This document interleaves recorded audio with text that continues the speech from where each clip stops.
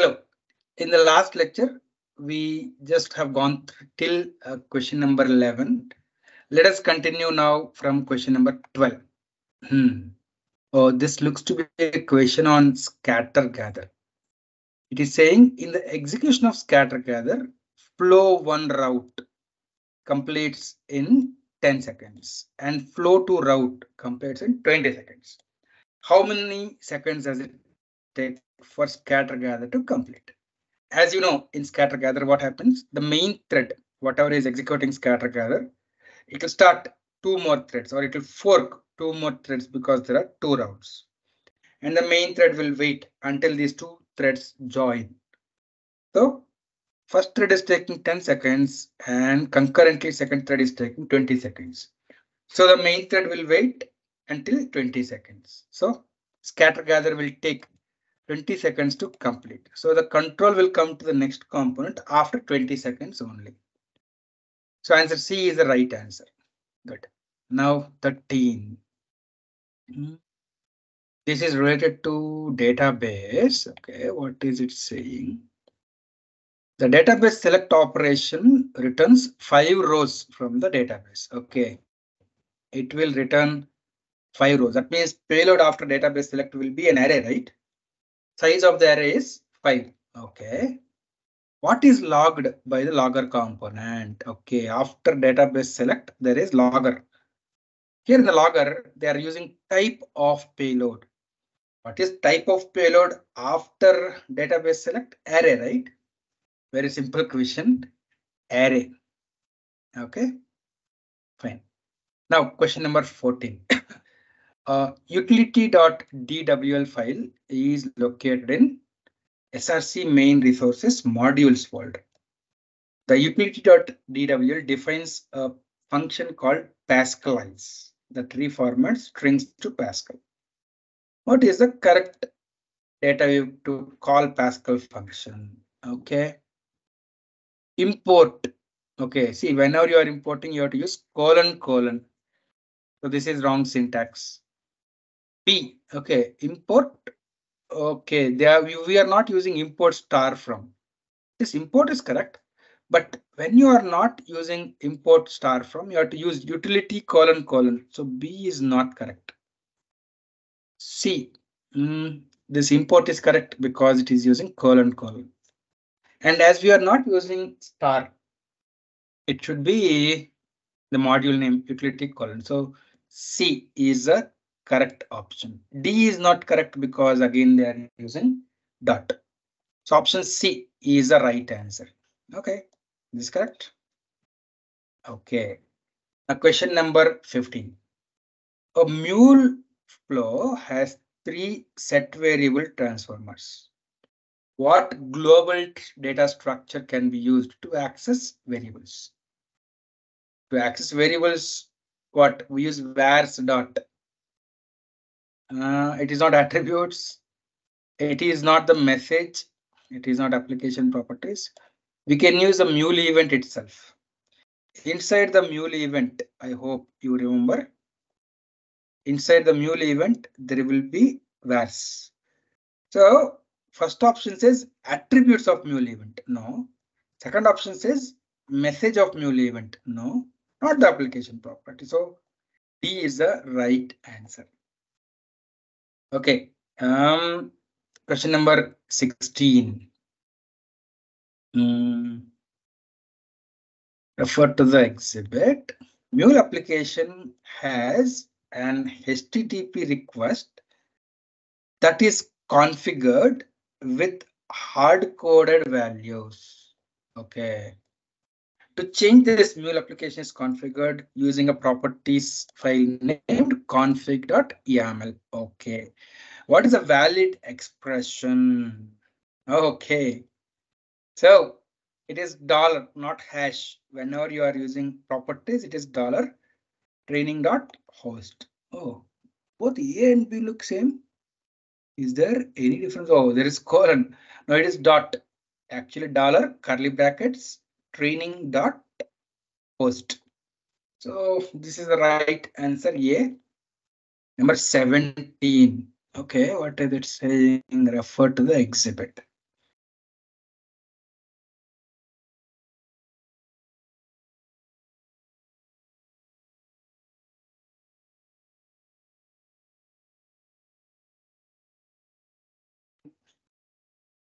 to create an order object.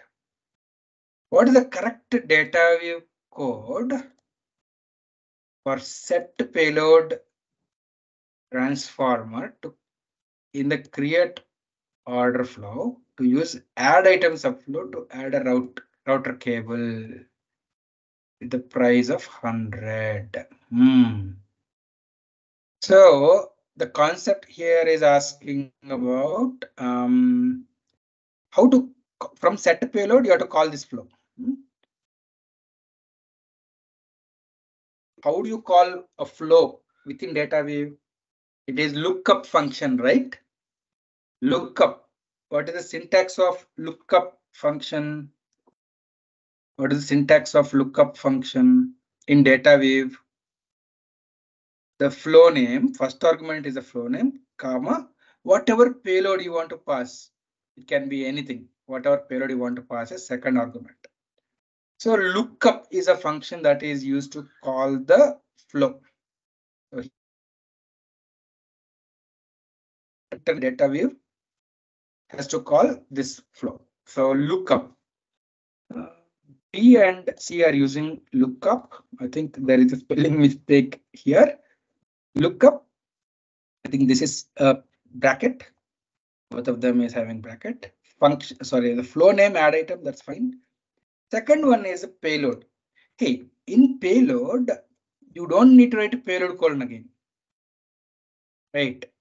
You don't need to write payload colon again. You can directly write the object. So D looks to be good. First argument is the flow name. Here there is a spelling mistake. It is not double quote. It is parenthesis. Lookup spelling mistake. Actually, lookup of add item comma. This is the entire object. No need of payload colon. That is the difference. So here they have given option B. No need of using payload colon. Option D is the right answer.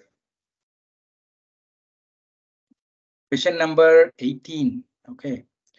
A flow needs to combine and return data from two different data sources. Okay. It contains a database select operation followed by HTTP request operation. What is a method to capture both payloads so that payload from second request does not override that from the first? Okay, let me explain you. This is interesting. So a flow has multiple components. One of the component is actually making a call to a database, and another one is making a request, HTTP request. Normally, let's assume that there is HTTP listener. If a request is coming, assume that payload before this database component is X. But after firing a query on database, assume that we are getting the payload as Y. What will be the payload to request component Y? Now the request component is making a HTTP request to some other API. It is getting the response. Assume that response from here is Z. Okay, what will be the payload to the next component? Z, right? That means the output of this database component is lost. So the response from the request will be available to next component. In next component, what I might want to do is I might want to use both Y as well as Z. So I don't want to lose Y. That is what the question is saying. Pause the video and see this question correctly again.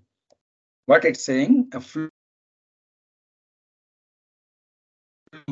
and return data from two sources. So from this first source, it is getting Y, second source, it is getting Z. So we need to combine. It contains database select operation followed by HTTP request. What is the method to capture both the payloads so that the payload from the second request does not override the one from the first? Actually, I will tell you the solution. What we need to do is we need to store the output of database select in a variable. I hope you remember the enrichment, whatever I discussed in my training lectures. Message enrichment. What? Every component has a target variable. If you click on database select under advanced tab, there will be target variable. If you set the target variable, what will happen? The output of database component will be stored in a variable and the payload is not overwritten. So what will happen if I actually set a target variable for database component? The payload X before database component will become the input payload to request. So the output of this database component, database select, will be stored in a target variable. And then when this is making a request, we are getting the response as Z that is available as a payload.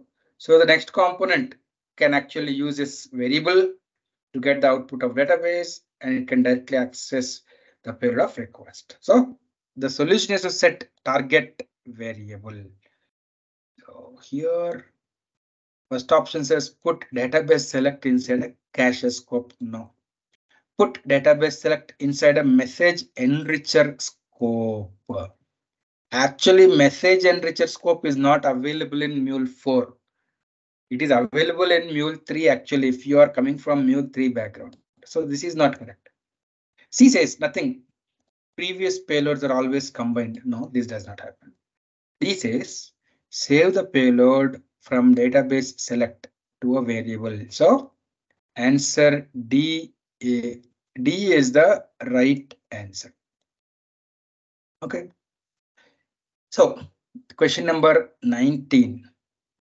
A Mule project contains MySQL database dependency. The project is exported from Anypoint Studio, so it can be deployed to Cloud Hub. Okay. What export options create smallest deployable archive that will successfully deploy to Cloud Hub? Okay. So when you are exporting to deploy it on Cloud Hub, you need only the project modules and dependencies. Why do you need source? B is not B is the right answer. You don't need to attach project sources. Only include project modules and dependencies. That will be sufficient. So B is the right answer. Okay. So question number 20. This is very interesting. Database on table row retrieves data from customer table that contains a primary key column and an increasing, see this point, increasing is very important. Increasing some date column, date time column. Neither column allows duplicate values. How should this on table row listener be configured so that it retrieves each row at a time? Remember here they said user ID is a primary key column. So they are not saying that primary key column is incremental. For actually on table row, internally it uses watermarking, right? We need to give a watermarking column, which will be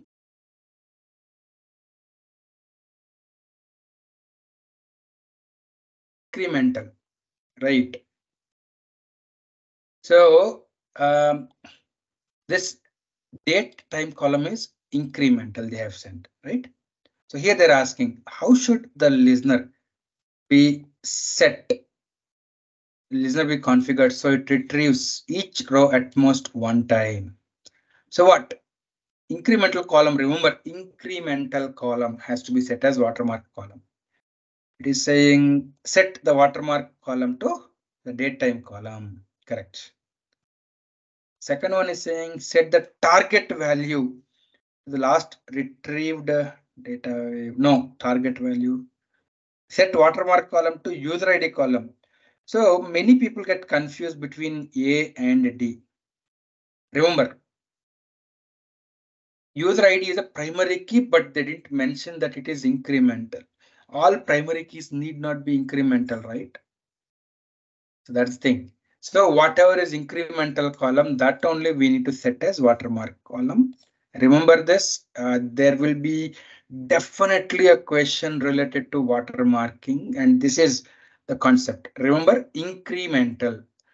Only a column which is continuously incremental, that should be set as watermark column. So option A is the right answer. Fine. Question number 21. An on-table row listener retrieves data from table that contains record underscore ID and increasing numerical column. How should the listener be configured so that it retrieves new rows at most one time? So same thing, right? So incremental column means record ID. Set the watermark column to record underscore ID. So it is almost the same question, but in a different way. Okay. Question number 22 is related to a syntax of data view. Let us try to see this. A function named new prod code needs to be defined that accepts two input parameters, an integer value for item ID, a string value for product category, and returns a new product code. What is the correct data view code to define this function? So remember, in data view, if you don't remember the syntaxes of data view, go and watch my data view related videos in my Mule in-depth training playlist. Okay. So what is the syntax to define a function? Fun is a keyword. Yes. So can we straight away eliminate C? It is using function. So we will eliminate C. Now let us see. Fun function name. Hey, this is curly bracket. No, it should be normal bracket, right? See this curly bracket. So this is not correct. A is not correct because it should be normal parenthesis. Then second one, and also in A, they're using arrow. Whenever you are using function, whenever you are using fun keyword, it should be equals. So this is also not correct. So A is not right option. B looks to be correct. Fun, function name, argument types is equals to. This looks to be correct. So B is looking to be correct. C is anyway wrong because they are using function. And what about third one, where? Oh, they are using where definition, but it is looking like a function. So it's D is also not correct. So answer B. B is the right answer. Good. Now let us go to question number 23. A web client submits a request and web service consumer throws this error. What is the next step to fix this error? What is error? Bad request. Bad request means input data might not be in a correct format, right? So here this is throwing bad request. So the input data might not be correct. But what should be the next step? Set a header to consume operation equal to destination query parameter. Destination is a query parameter. No, it is about the payload. Here B says set SOAP payload before consume operation that contains destination query parameter.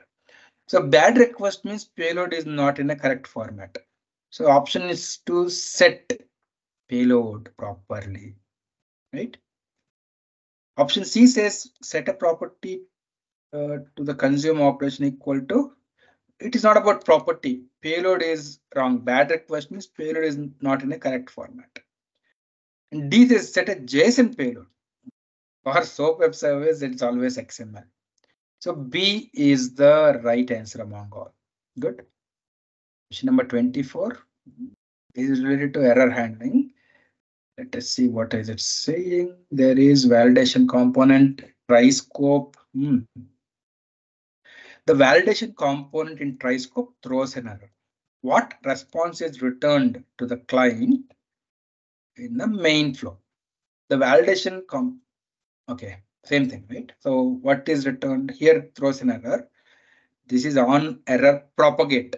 So it will propagate. Here it is on error continue. This set payload will set to error main flow. As it is on error continue, HTTP listener will actually give success code with whatever is the payload. So error main flow is the right answer. So if you understand the concept of error handling, various scenarios, you will be able to answer these type of questions correctly. If your concepts are not clear, I will highly recommend you to go to my error handling video in the Mule developer course and see it. Okay. Lastly, for this video, we'll see this as last question. 25. What is the response to web client? Here, get request is coming. Set payload setting as before. Is null. If it is null, then this is throw an error. Is null payload. It is not null because we are setting it as before. So the control will come to set payload. Payload is set as after. So we'll get after. So response will be after. So this is actually very simple question, but maybe they are trying to confuse us. We will normally think, how can an answer be so simple? Right. So that is the thing. Actually, this will check if the payload is null. It is not null. So after option A is the right answer. See, somebody they have given validation error as right answer. This is wrong. So that is the reason I'm saying in this PDF, there are a lot of wrong answers. Okay, so we have seen until question number 25.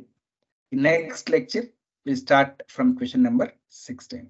See you next lecture.